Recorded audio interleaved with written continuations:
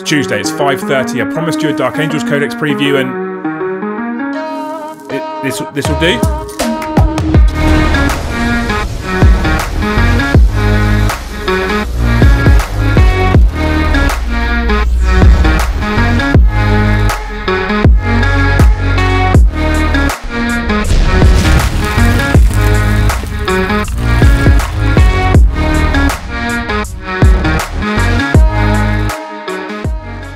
Welcome to the channel. If you're new here, my name is Liam. I am one half of DeploymentZone.tv, and I'm really sorry to all the Dark Angels players, but I don't have the Dark Angels preview codex. We got an email the day after the last video went out on YouTube. We got an email from Games Workshop saying that our codex was on its way. It was winging its way to us from sunny Nottingham. And we are now on, as I film this, on Monday the 1st of February, and it still hasn't arrived. And I've had an apology from Games Workshop saying we're really sorry you don't have it yet, but I don't have it yet, so I can't give you a preview of the codex. Of course, there are some things we can touch on that were released on the community page before the pre-order date, and I will refer you to my previous video, which is this side, isn't it? Is it this side? It's this side. Where I said that I really, really hope that Raven Wing units and an Outrider detachment get objective secured, and they've done that. They get objective secured, and I really, really hope that the Deathwing units and a Vanguard detachment get objective secured, and they've done that.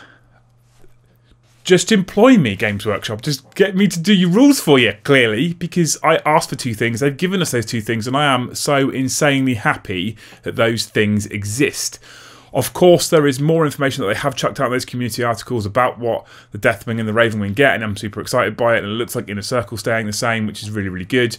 We also know that Outriders from the Space Marine book get Ravenwing, and then when you put them in that Outrider detachment, if it's pure Ravenwing and they get Ravenwing, they gain the Jink keyword.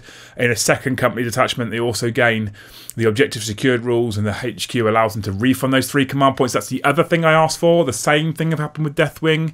So if they get put in a first company detachment, which is a Vanguard detachment with pure Deathwing units in that detachment, and they gain objective secured for Deathwing Terminators, and they get to refund their 3 command points. Everything I asked for, Games Workshop gave it to us. That is incredible, and the good news doesn't stop there. So what else am I referring to when I say the good news doesn't stop there? Well, there was another community article released today. Something else that both me and Winters have been screaming for a long time now. And again, they've listened. I'm starting to think they watch us.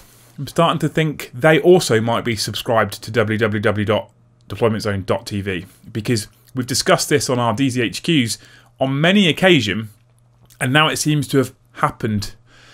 But they've also dropped the ball on this one a little bit, and it does annoy me ever so slightly. But I can live with it for now if it's not a permanent fix, and that remains to be seen, because in the past when they've done this similar type of thing, which I'll go on to in just a second, it has in fact been the permanent fix, and I'm hoping that's not the case. But Games Workshop announced today on their community article that was released on the 1st of February that Maelstrom of War is coming back to 40k, and Maelstrom of War will now be a way of playing 40k in 9th edition.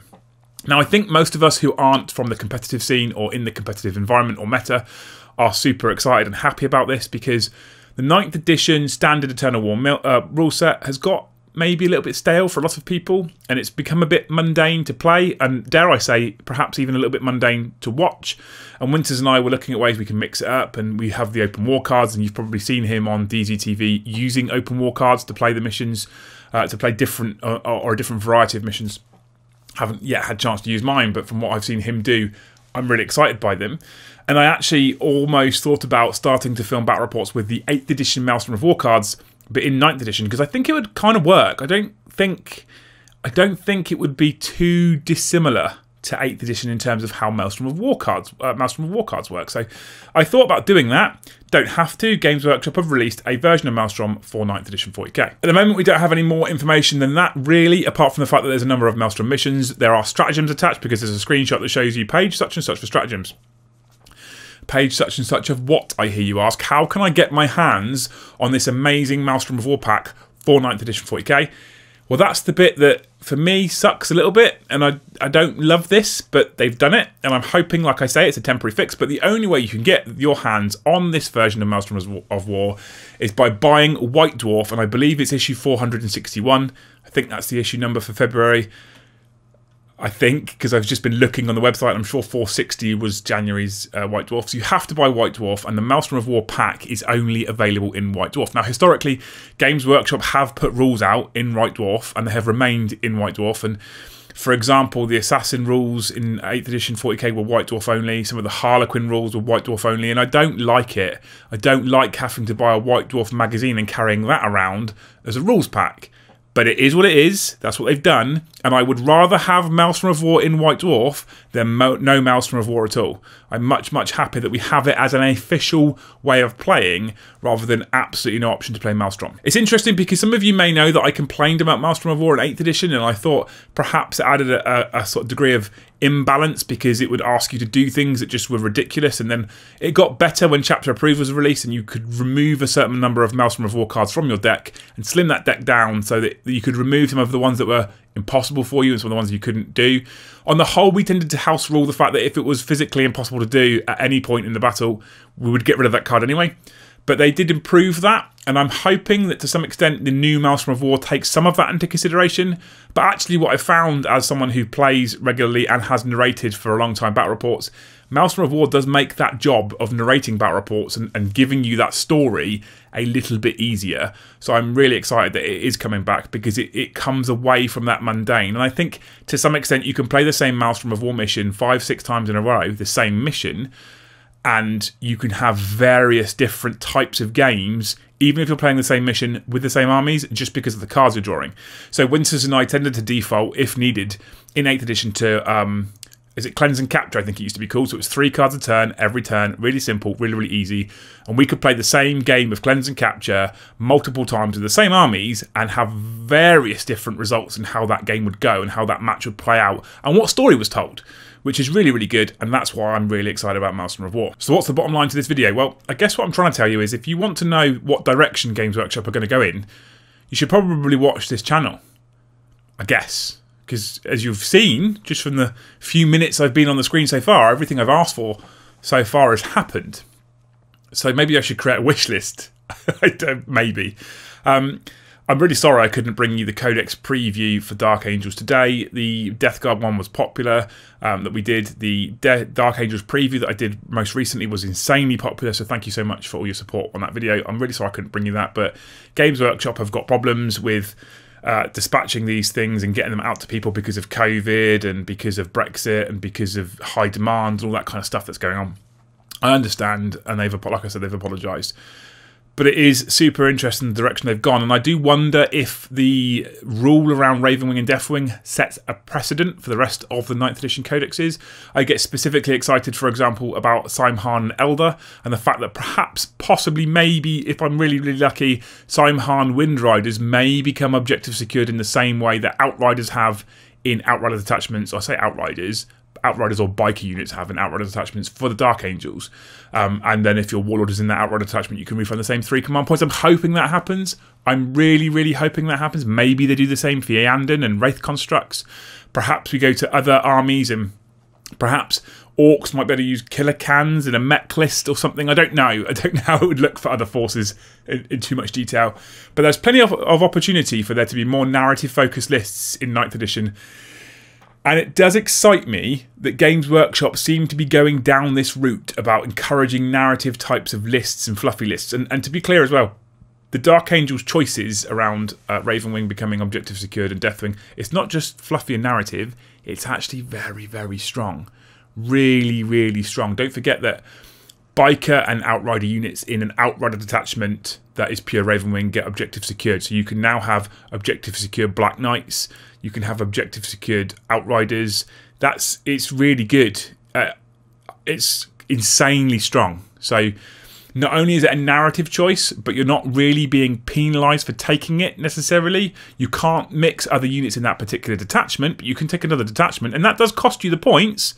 But it's okay, because at least you can get this one refunded if your Warlord's in it, or you can choose to get your Warlord in another detachment and have that one refunded. Key is, if you want to go sole Ravenwing, you're not penalised because you're not taking a battalion. Which was kind of what I think sucked a little bit in 8th edition, is you were penalised for not going for going pure Ravenwing, because you'd just be spending command points. Or you weren't even spending command points, sorry. You would generate command points if you had outright attachments in 8th edition, and you'd get 5 or 6 if you were lucky, and you had to really squeeze loads of units into multiple detachments to do that. So I'm super excited about the future. I really, really hope this is a sign of things to come. Thumbs up, Games Workshop. I'm super excited about Maelstrom. That's great. Thumbs up, Games Workshop. I do really hope that this White Dwarf release is maybe a temporary fix, perhaps because they've seen a bit of stagnation, and I question how much this has been done in advance and how much this is a reaction to the current state of 9th edition and what some of the sort of general feeling in the community is. And I hope that maybe there's a more formal rulebook that comes up around, or comes out around Maelstrom and different ways of playing. Perhaps it's in a chapter approved. I don't know. I just hope it doesn't stay a White Dwarf. I will, however, be picking up that copy of White Dwarf, and I haven't had White Dwarf in years because I just don't personally feel like I get the value from it. And now I'm going to buy that magazine because I want those rules. I want to be able to play Maelstrom of War, and I'm super excited about that for 9th edition. So the last thing for me in this video is to say welcome to all of the new subscribers to the channel. You guys are all awesome. Thank you so much for hitting that subscribe button. YouTube does tell me that sort of 50% of my viewers are still not subscribers. So if you want to help me out, just go down and hit that little red button. Costs you nothing. Makes me feel really powerful. Who doesn't want to feel really powerful? Go and hit that button. Hit subscribe. Thanks very much. Other ways of supporting the channel, you can head on over to www.deploymentzone.tv, subscribe to the website there at a measly cost of £6 a month, and you get lots and lots and lots of video content. I do another Talking Heads video every single Friday on DZTV. Winters tends to put out a battle report every single Tuesday on DZTV. We've got other type podcasty type things going on, and there's vlogs and tutorials, and there's something super, super, super exciting coming in March, and it's February, so strictly I probably could tell you because we had to wait till February, but I'm not going to tell you before I've told the guys in DZTV. So if you want to get an early look at what that thing is, you need to subscribe to DZTV for that. And Winters and I are doing a sit and talk on Saturday coming that will then go into DZTV and announce this massively fancy, exciting new thing that's happening. So you need to be a subscriber to be part of that. Additionally, you can hit the link below to go to Element Games, who are our sponsors, and it's an affiliate link, and it lets them know you came for us, and we get a little kickback for all purchases that you made from Element Games, which is amazing. We now have started to create our very own web store within Element Games, and there's a link right below this for Deployment Zone TV dice, because they are now back in stock, and we've waited forever, and we now have 15,000. I say we have 15,000 in stock. We don't have 15,000 in stock because we've sold loads already. We've sold tons already. We've sold hundreds and hundreds of dice already. So if you want to get your hands on some deploymentzone.tv dice, hit the Element link below, go to the DZ part of the web store. That link will take you straight there, and place your order with Element Games. And in the meantime, you can pick up some glue and some paints and maybe some models. If you are in America, you'll know that Element Games can't ship 40k products. Actually, they can't ship Games Workshop products to the US, but they can ship everything else. They can ship Artis Opus brushes. They can ship airbrushes. They can ship Vallejo paints. They can ship deploymentzone.tv dice to America. That's 4 reasons there to go to America. I mean, go to America. Seems like a nice place. There's 4 reasons there to go to Element Games and place a order with them and get yourself your hands. Get yourself your hands. Don't get yourself your hands. You should have those anyway, but get your hands on some DZTV dice. I think that's every... Oh, there's also a discount code below for 20% off all products in the Beard Struggle, and I'm going to be putting a giveaway together soon. So I'll be using qualifying purchases, so chuck yourself in there, get yourself a couple of new beard care products. And this is messy today. Don't look at this one. It's nothing like what you could do if you had Beard Struggle products. When I do finally get my hands on the Dark Angels Codex, and because I'm making this video today, I'm expecting it to turn up tomorrow when this video goes live, and that'll just be a kick in the nuts. However, I will then next week do a Dark Angels Codex review in the same format that I did the Death Guard one. It's just it won't be news to you because you'll already be able to have your own hands on it. But such is life. Such is life in this COVID apocalyptic type world. Thanks very much for watching. We'll see you in the next one.